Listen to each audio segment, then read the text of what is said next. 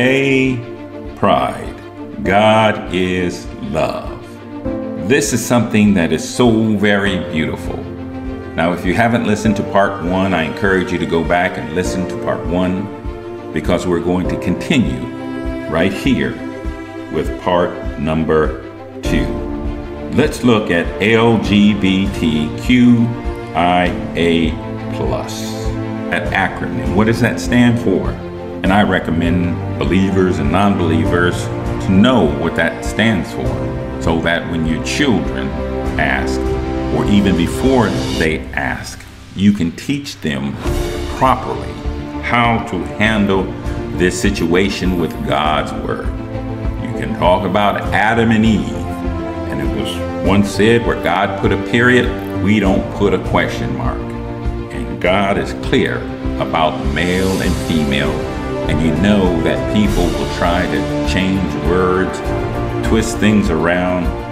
They are good at doing that. But there's one thing that stays constant.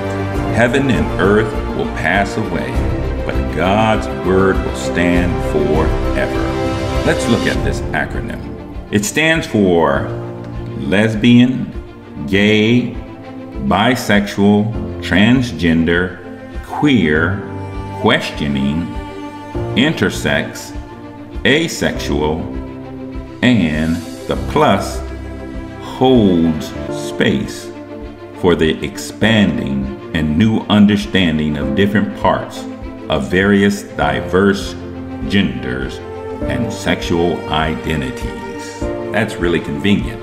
And you see how things are growing, and isn't that how Satan is? We know that the Bible talks about sin growing and growing, and it gets darker and darker. And I love the simplicity of God's word. He says there's only 2 types of wisdom. He also said that there are only 2 fathers. So we know that if it's not of God, the Heavenly Father, it is of Satan, the hell's father. And Satan, he's deceiving.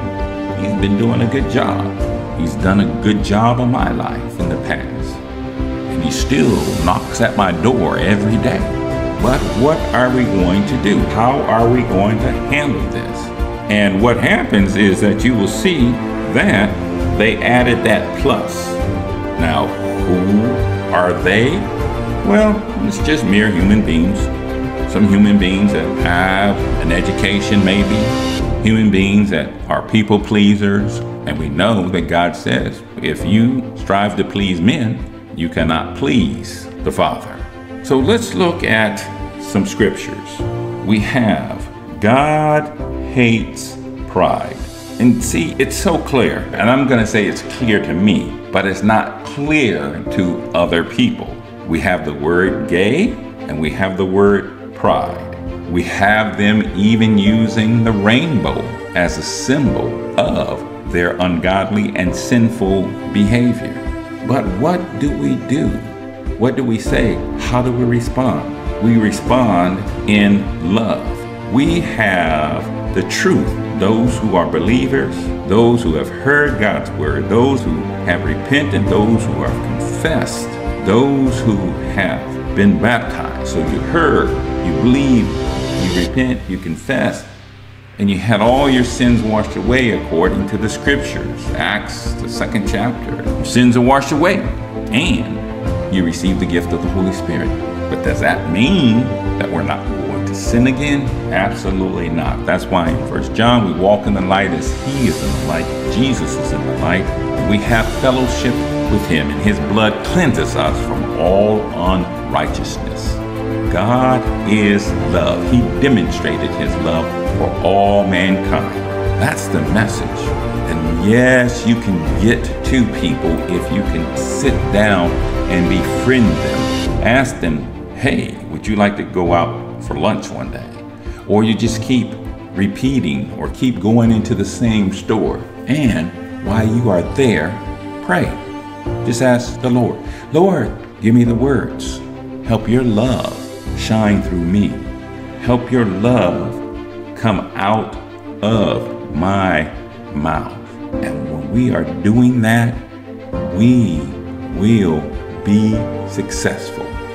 Now, are they automatically going to run to the church building and dive into the baptistry?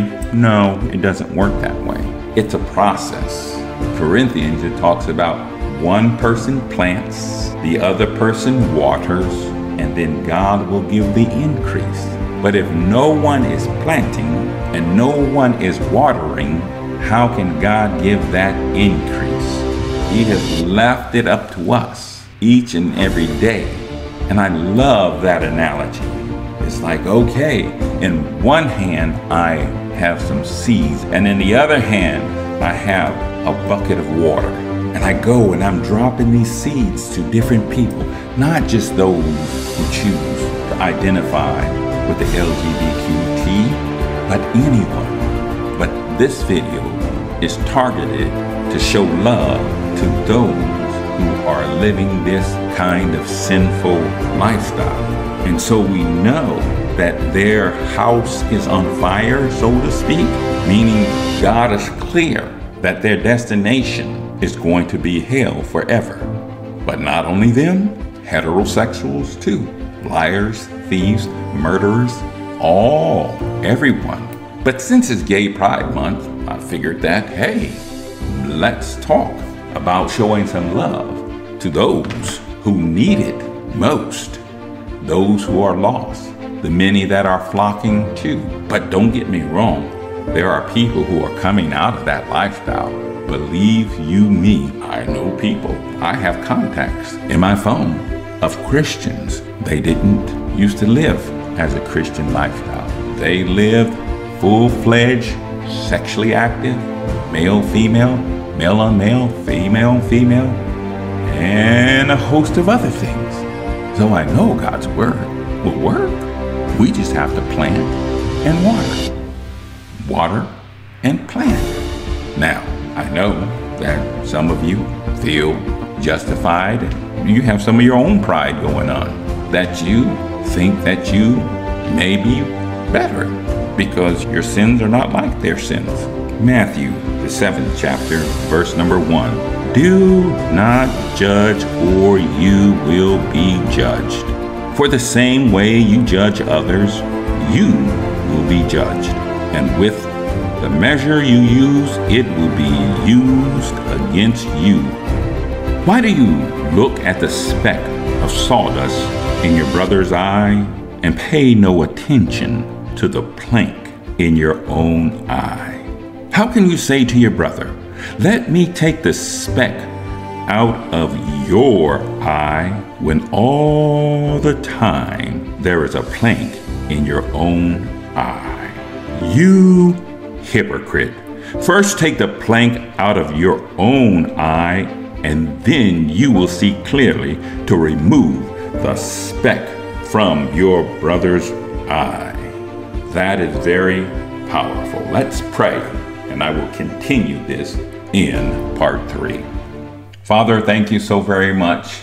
We all sin and fall short of your glory, but we're so grateful that we have a loving Savior who was willing to die and is willing to die for our sins. It's so beautiful.